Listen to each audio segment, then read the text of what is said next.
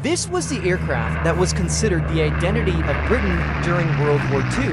The Supermarine Spitfire was an excellent fighter plane known for its speed and agility, making it a favorite among pilots and referred to by the public as the war-winning machine. But in reality, this plane suffered from a major issue.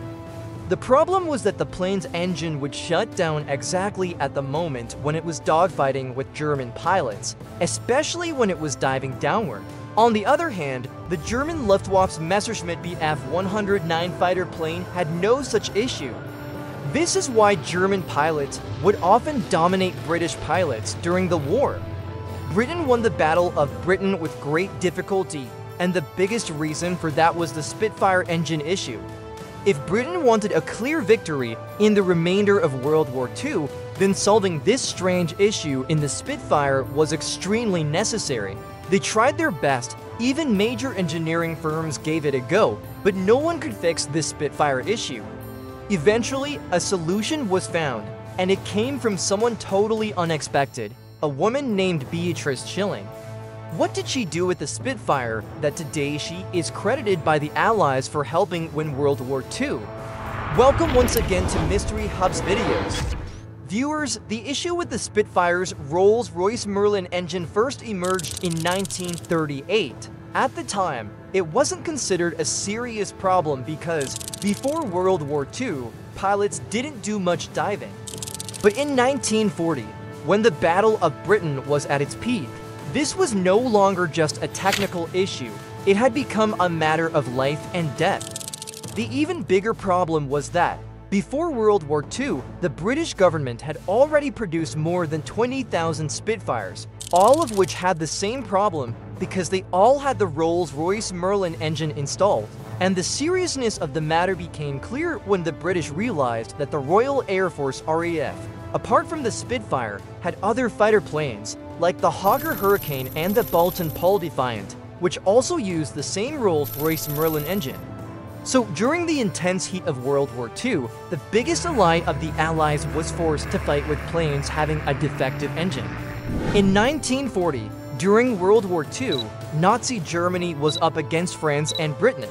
At that time, when the Germans brought their Messerschmitt 109s into Allied territory, the RAF would send out their Spitfires to counter them. To dodge each other's bullets, pilots used advanced maneuvers, such as sudden dives or climbing steeply. This was a very common practice during World War II. The planes would fight for hours using such maneuvers, sometimes diving down to avoid enemy fire, and other times pulling the nose up suddenly to bring the enemy in their sights and open fire. Now imagine, during this life and death dogfight, if someone's engine shuts down, what would they go through? Fortunately, during the Battle of Britain, British pilots had the home court advantage, meaning their fuel supply was nearby, and they could fight for hours. On the other hand, German pilots had to first cross the English Channel, then fight, and afterward return to their base for refueling. This was a disadvantage for the German pilots, which is probably why they couldn't even defeat the defective Spitfires. The Battle of Britain ended, but World War II was still ongoing. This strange issue in the Spitfire especially. When an aircraft goes into a rapid free fall or dive, anything that is not firmly fixed, such as the blood running through the pilot's body or the fuel in the engine's carburetor, is no longer affected by gravity, meaning instead of going downward, it moves upward. Unfortunately, in the Rolls-Royce Merlin engine, the fuel outlets in the carburetor were placed at the bottom. So when the aircraft performed a steep nose dive, the fuel inside the carburetor would move upward, away from the outlet. During this time, the engine wouldn't get any fuel, which caused the engine to either shut down or start jerking, and it would continue until the aircraft leveled again. To solve this issue, some of the best minds in the world were assigned this task. Cyril Lovesey from Rolls-Royce and Royal Aircraft Establishment A.D. Fisher. Both came up with very clever technical solutions, but both completely failed. Worse, their solutions introduced a new problem in the aircraft. To understand this problem, one needed deep knowledge of how the engine worked internally. That's why it was quite surprising that in 1940, The final and best solution came from a woman, whom we know today as Beatrice Shilling. Back in 1938, when the Spitfire's production test flights were happening for the first time, a woman named Beatrice Shilling rebuilt and tested her favorite machine, a 490cc modern motorcycle. This was the same bike she used to become the fastest woman to ride a motorcycle on the Brooklands racetrack. Shilling was an exceptional racer, but an even better engineer. She had a passion for motorcycles since childhood. Around 1919, when she was just 10 years old, she noticed her sisters going on cycle trips while she was always left behind. That's when she decided she would save money to buy a motorcycle.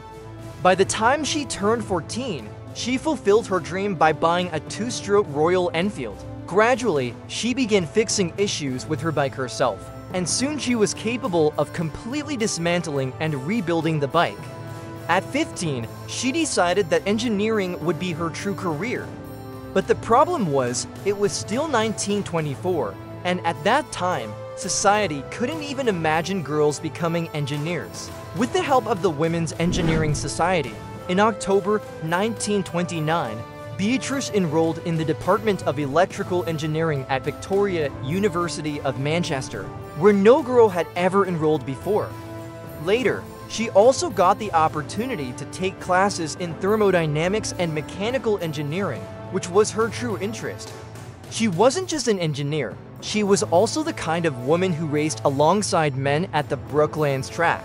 And all of this became possible only because she had made some specific modifications to the carburetor of her 490cc Norton motorcycle, which gave it an extraordinarily high pickup.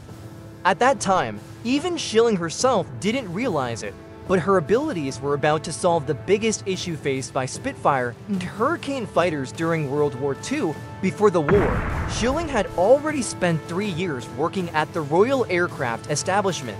Initially, her job was just writing technical documentation. But by November 1939, after several promotions, Beatrice Shilling had reached the position of technical officer, and now she was responsible for the research and development of the carburetor.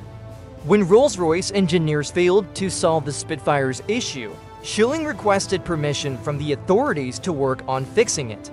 At first, everyone underestimated her simply because she was a woman, but surprisingly, in just a few days, not only did she solve the problem, the authorities themselves laughed in disbelief when they saw her solution. So, what exactly did she do? Shilling simply designed a small brass restrictor with a hole of a specific diameter, and once the plate was fitted inside the carburetor, the aircraft's issue was largely resolved. The biggest advantage of this solution was that the brass plate could be fitted into the aircraft on the spot, meaning it wasn't time-consuming at all. Now the real challenge was to go to different bases and install the solution in the Spitfires. For that too, Shilling used her Norton bike and traveled to various air bases, installing this fix in both Spitfire and Hurricane fighters. Her solution was so successful that it came to be known as Miss Shilling's Orifice.